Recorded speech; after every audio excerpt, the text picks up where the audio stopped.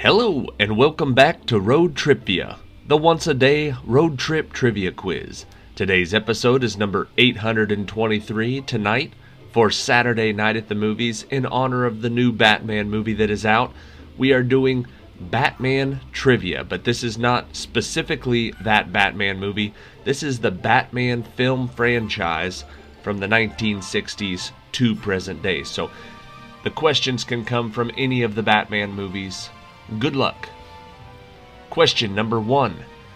Based on the Batman television series, the first feature-length theatrical movie about the comic book character was released in 1966 and starred Burt Ward as the sidekick Robin and what man as the Caped Crusader?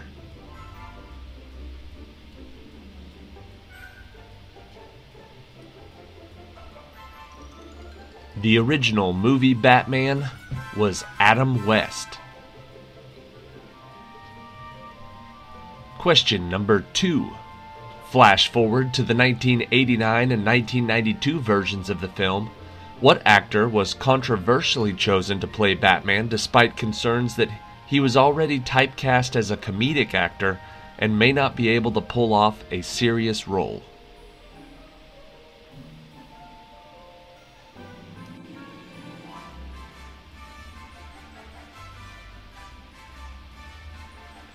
That man was Michael Keaton. Question number 3. Concerns also mounted about the director of the 1989 and 1992 versions because the man chosen to direct both films had only directed 2 movies before, Pee-wee's Big Adventure and Beetlejuice. What was the name of this director?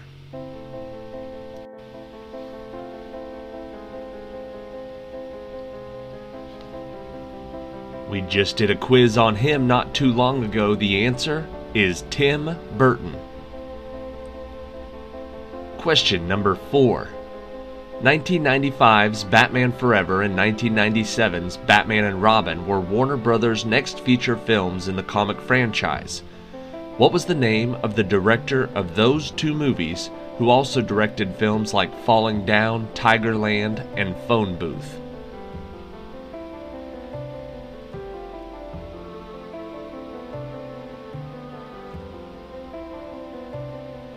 The late 90s Batmans were directed by Joel Schumacher.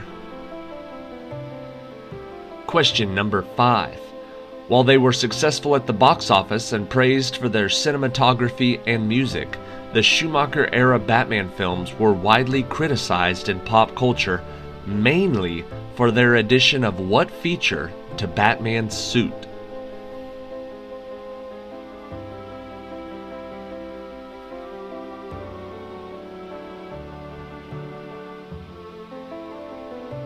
The 90s Batman suit had nipples. None of the other ones do.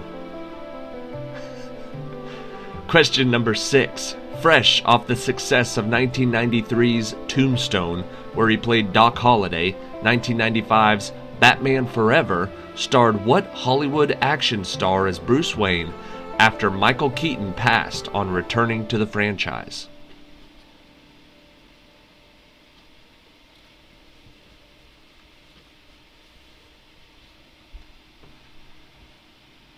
Batman Forever starred Val Kilmer. Question number 7.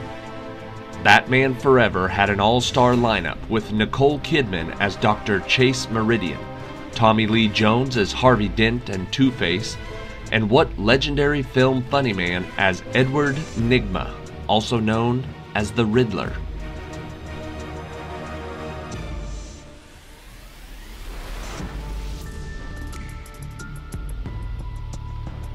Nygma was played by Jim Carrey. Question number 8.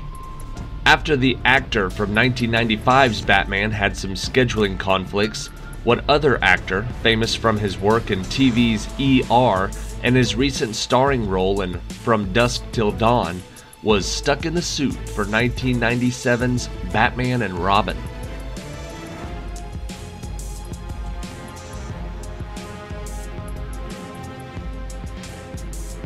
I always forget about him playing Batman.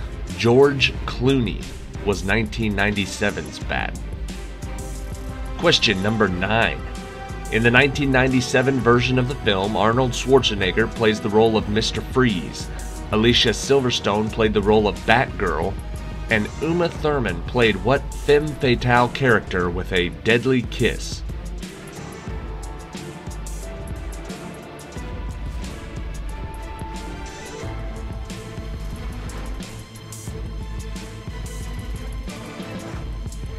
Uma Thurman played Poison Ivy.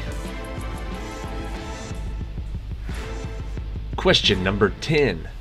After an 8-year hiatus, the franchise roared to life again with a dark and gritty version of life in Gotham under the reign of Cillian Murphy's brilliantly portrayed character, the Scarecrow, who directed the 2005, 2008, and 2012 versions of Batman.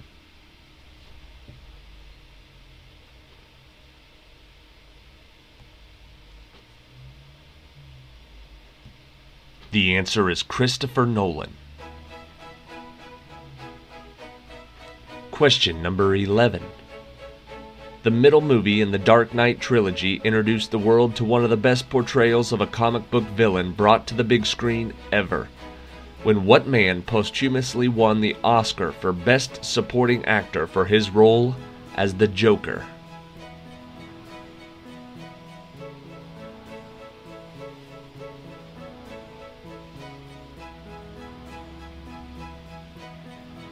The answer is Heath Ledger.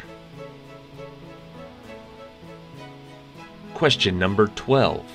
In 2005's Batman Begins, 2008's The Dark Knight, and 2012's The Dark Knight Rises, what is the name of the English actor who took up the role of Gotham's Defender in the most successful string of Batman movies ever?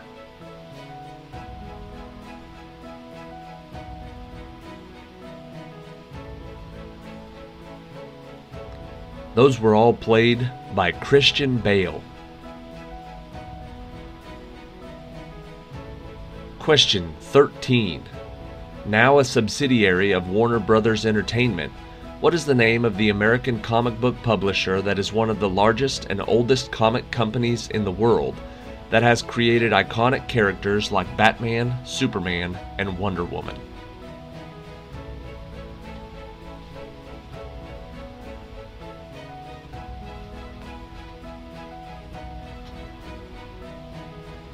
The answer is DC Comics.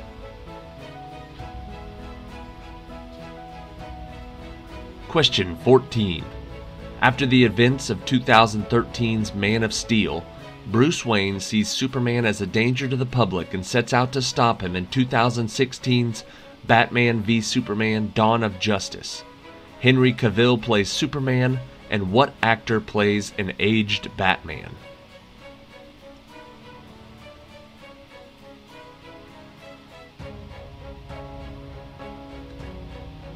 The answer is Ben Affleck. Question number 15. Starring Margot Robbie, Will Smith, and Jared Leto, what other 2016 superhero film, based on the DC Comics supervillain team of the same name, got an uncredited cameo appearance from Ben Affleck's Batman?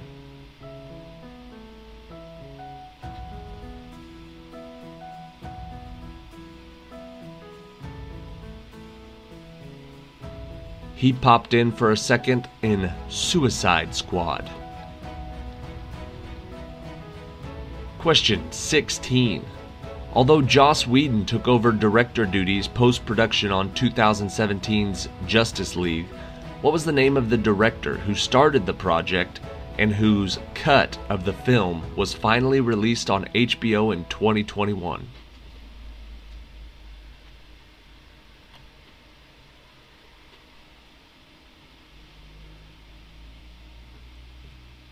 That special edition was called the Zack Snyder Cut. The answer is Zack Snyder. Question number 17. A spin-off of the hugely successful Lego Movie from 2014.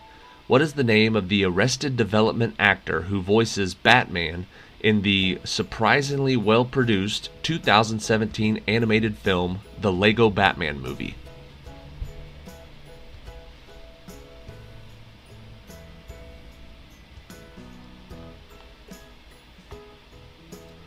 The answer is Will Arnett. Question 18. Director Todd Phillips, famous for movies like the Hangover franchise and Old School, shocked the world by releasing what R-rated 2019 movie in the Batman franchise that did not have a Batman in it, but it did gross over $1 billion at the box office?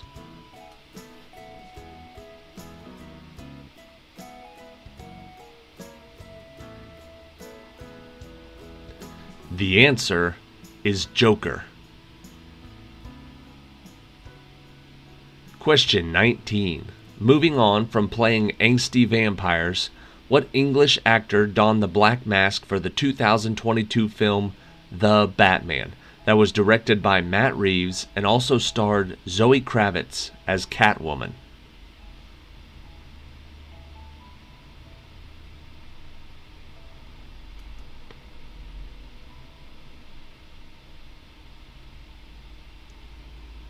His name is Robert Pattinson. Question number 20. The same through most every version of the story, what is the first and last name of Bruce Wayne's loyal, trusted butler, who is one of the few characters to know him by both identities?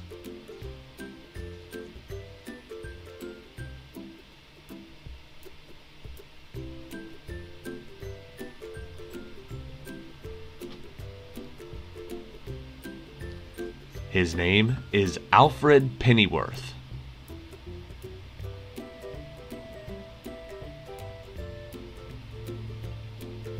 Alright, that is it for today. Thank you for watching today's episode of Road TRIpVIA. Check back tomorrow. See, tomorrow will be lightning round. I think lightning round number 3 or 4. That's the quicker questions and the faster paced trivia quiz. Similar to the Friday night pub quiz, but like I said, it goes a little bit faster, so there are a lot of people that don't like the longer narrated questions. They like the short and simple trivia. You're looking for Sunday night lightning round trivia. Tomorrow, check back. Also, we just released a trivia quiz this week called World War II Trivia, and I joked about doing 9 other ones because there was so much information possible, so much stuff I could have done a quiz on. But then that trivia quiz got the most views in 24 hours of any of our other videos. I think that was episode number 820 or something like that. Either way, no other trivia quiz in the last 819 episodes got as many views as that one did in its first 24 hours. It was 2,200, I've got it wrote down somewhere, but it was around 2,200 views in 24 hours. That's almost 100 views every hour for 24 hours straight. Hopefully someday in the future that seems like not a lot, but right now that is incredible. And we got like 40 new subscribers on that day, so thank you. I don't remember who suggested World War II trivia, but I appreciate it because, like I said, I can't believe it's been this long since I haven't done a World War II trivia, but be on the lookout for about 8 or 9 more of them because there's so much information that I can do, and that one was so popular.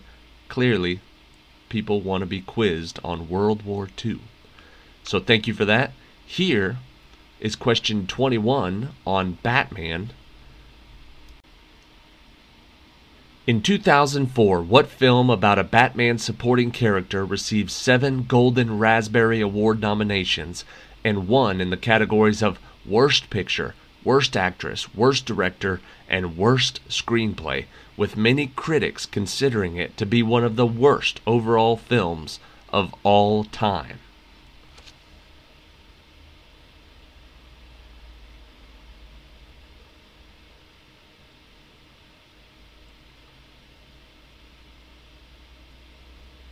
It's not a Batman-specific movie, but it is in the Batman franchise.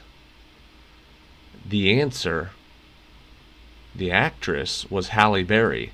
The title of the movie was Catwoman. One of the worst movies of all time. To be honest, I have that movie, I have that DVD, but I've never seen it. So, you know how I like terrible movies. I'm going to have to check it out now. Thank you guys for watching. Hopefully, Road TRIpVIA videos don't ever end up on your list of worst videos of all time.